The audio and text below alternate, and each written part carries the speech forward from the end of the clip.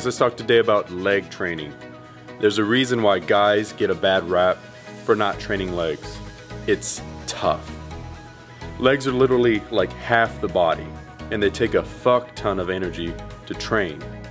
However, when you do train them, it is so physically demanding that the body has a natural response to release all kinds of awesome muscle building hormones like testosterone, this, that, and the other. And that benefits all your other muscle groups. So in essence, you're kind of in a roundabout training for better delts, better biceps, and etc. Because I mean, they're going to reap the benefits of your leg training. In addition to that awesome physiological response, let's talk about the looks again. Guys are guilty of it, checking out ladies in yoga pants. What's the first thing you notice? Ass and legs. So women will not admit to it. Well, some women won't, but all women, for the most part, I can say with 99.999% certainty, all women love a great butt on guys. And you're not going to get a great butt unless you train legs. So as far as keeping it simple, check out my legs. I had not performed squats for about 2 years in this video. I did leg presses and a fuck ton of lunges. I kept it simple.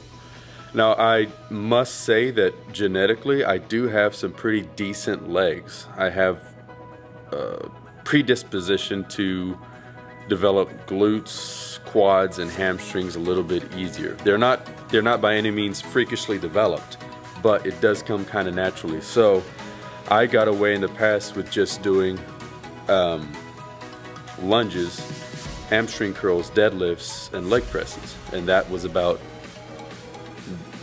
it, and leg extensions. So I kept it simple in my approach to leg training in terms of exercise selection.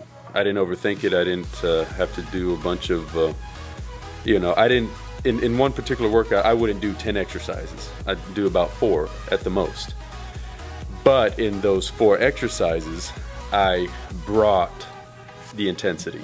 When you're training for I guess bodybuilding and aesthetics, you always want to train for that feel. Once you have the feel and the connection, mind-muscle connection down, then you add the weight. Now, to build my legs, I did very heavy lunges, and with the lunges, I'll tell you, I think they're actually superior to a squat for total leg development.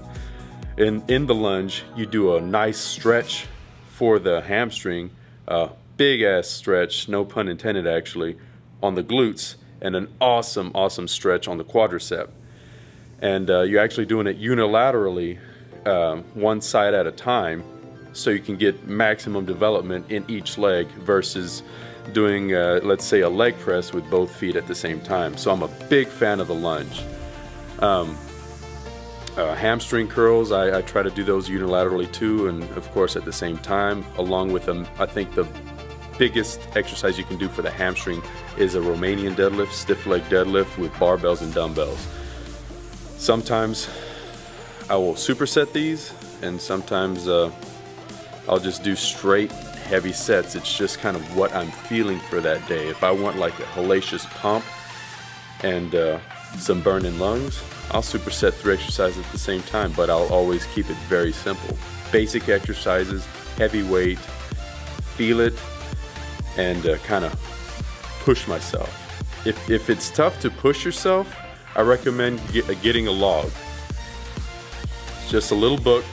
You write down what you did, what you do in every workout, and every progressive week you push that, whether it be with repetitions, cut the rest time, weight, increase the weight. Always kind of beat the log. This way you're always making forward progress. So that's it for legs.